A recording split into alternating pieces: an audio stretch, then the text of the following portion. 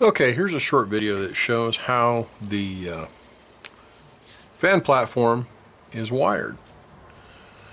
As the step-by-step instructions show, we're going to go ahead and we're going to clip this lead off. Okay, so we'll go ahead and we'll get our wire cutters. And you want to clip it flush right here, okay? And then what we're going to do is we're going to cut the other leads at this same length. So go ahead and clip that one like that. You want to keep this lead, okay?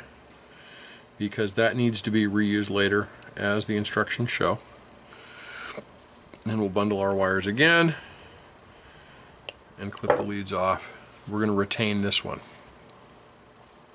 So what you need to do now is strip these wires, which I will go ahead and do right now. I've got the wires stripped, about a 1/2 inch for each, and I've got our 30 millimeter long piece of 1/8 inch heat shrink cut in half. So what we're going to go ahead and do first is we're going to splice together all of our red wires and all of our black wires, and then we're going to go ahead and get these all soldered up. Sorry about the furnace.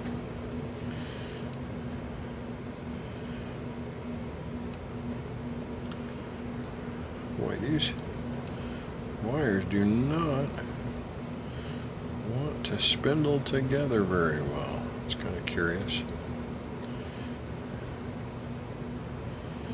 Okay, so there's all the black, or all the reds.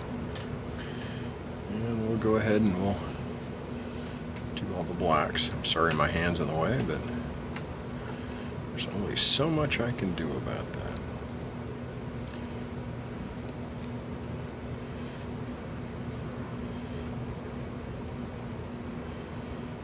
And there we go. On the blacks, all the reds. Now we're going to take our heat shrink tubing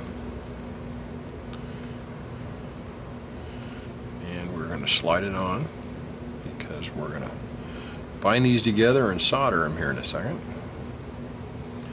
So let's start off with the red first.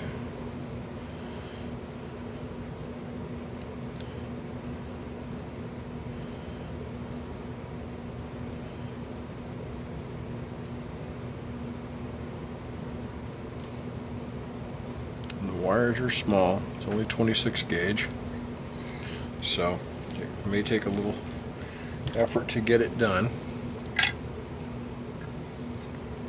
So we'll go ahead and we'll get our tip tinned real quick here and just solder it real quick.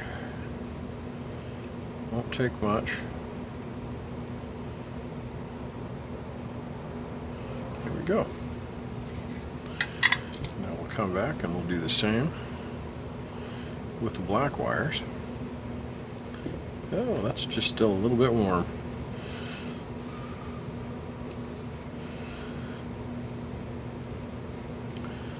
Get that pushed out of the way.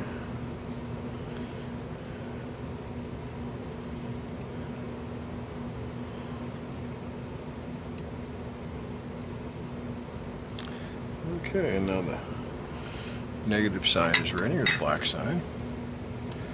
So we'll go ahead and we'll get this soldered up.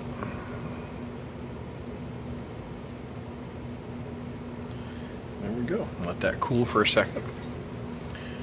And then we'll get the heat shrink applied in the next step. Okay. We'll go ahead and we'll slide our heat shrink up. Make sure it's in the right spot for both wires, because we're going to do these at the same time. And using a lighter, it's going to go real quick. Okay.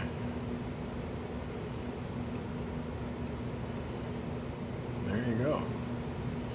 I charred that one a little bit. It's not great. It's not perfect, but it gets the job done. I'll just kind of spindle that a little bit. And that is ready to go.